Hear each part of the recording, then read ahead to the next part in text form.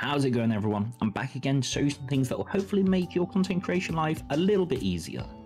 If you've been using SnapCamera, you probably would have seen the notification saying it'll no longer be available from January 25th, which is a real shame because there's so many people that are using it in very creative ways. Luckily, the CEO of crowd control, Jaku, has made a backup, including over 100,000 lenses for you to still be able to use. All you have to do is make sure your original SnapCamera install is updated to the 1.21.0 version. If it's not, or you haven't got SnapCamera yet, you can't download it from the official site. You'll have to go to this site to download it. I'll put all the links in the description. So when you load up SnapCam, this is what you're going to see now. No filters, nothing. So close your SnapCamera and head over to this site. You'll need to upload the original SnapCamera exe file. This will be where if you installed it, normally Program Files, Snap Inc, SnapCamera.